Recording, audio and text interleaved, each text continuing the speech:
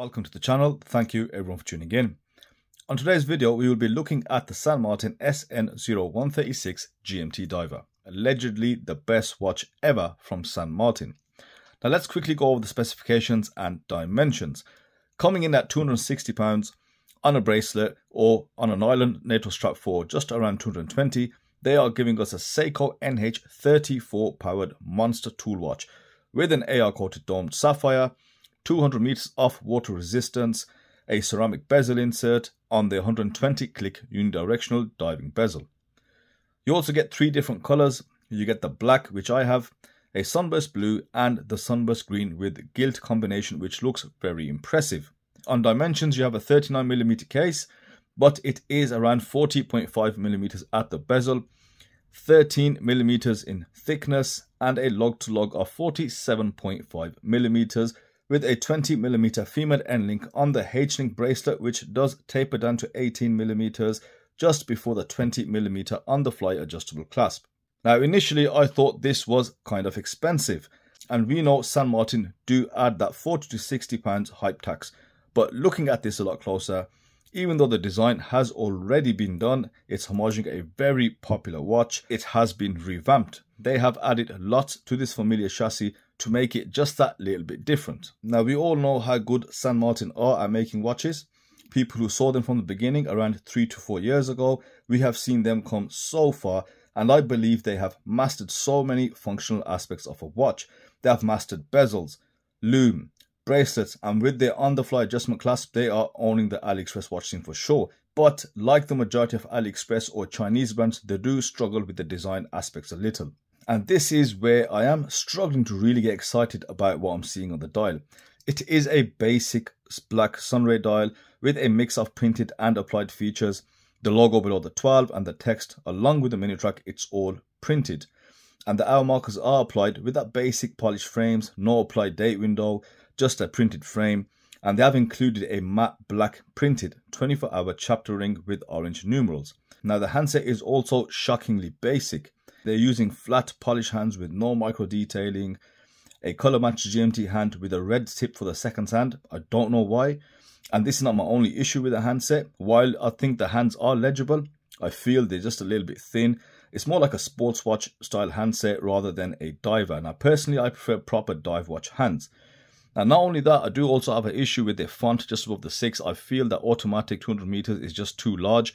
It's actually not too far from the logo style, and it should be quite a lot smaller just to kind of blend into the dial and not really be so prominent as it is. Now don't get me wrong, everything is done nicely. It's very precise, the crisp printing, but it is a little bit basic.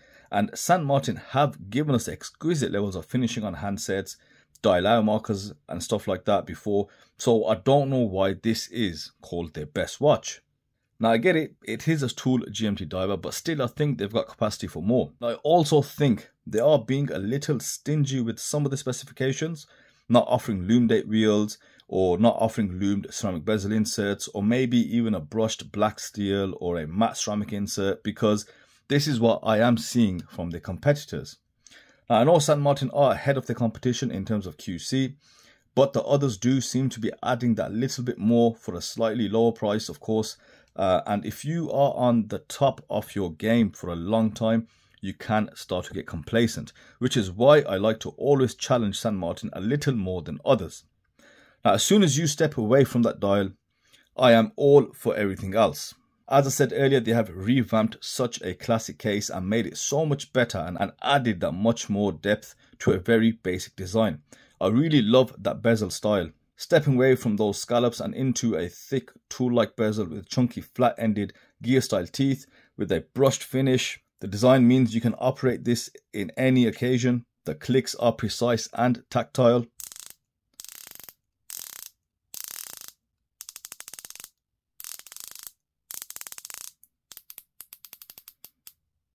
And of course, it all lines up.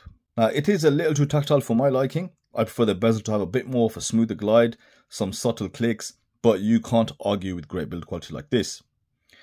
Next, we move on to the case. You have premium satin brushing along the side profile, and I am so glad they added the polished highlights along the sides of the case. it does change such a simple case. It adds so much complexity to it. It's very smooth and finished beautifully, and of course your standard crisp clean transitions, very clean lines from St. Martin. Now notice they don't actually have that usual sharp edge under the case, and it is noticeably smoother, and you can actually just about make out the little line which is just cleaning up the edge and softening it ever so slightly. Now the bracelet is the next best thing about this watch.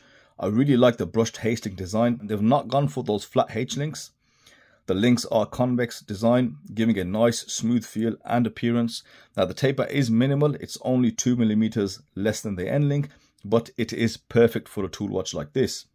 Now of course the added on the fly adjustment is just a big fat cherry on top. It's a very smooth mechanism.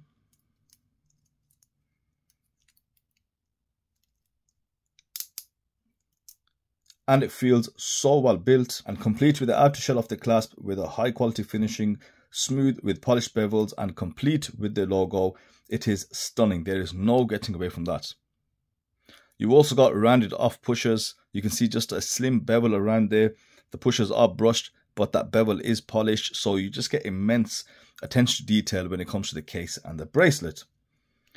So this is what I mean, right? They can do so much. Look how much detail they've put onto the case and the bracelet. So why not just add that little bit more to the dial? The fit is also perfect for a 40mm. It's a great bracelet, sits really well on wrist, and the watch sits so well balanced, and it has a really good weight.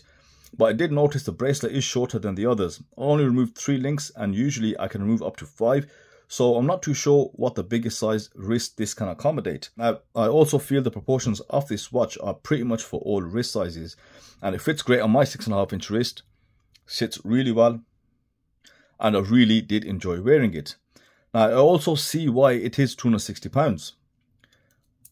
Like I said, the revamped case does need extra tooling for the additions, the new bracelet, but squeezing in those little things like the loomed bezel insert or a more interesting material choice on the insert, maybe making the dial a bit better, it would definitely make me feel better about spending that much.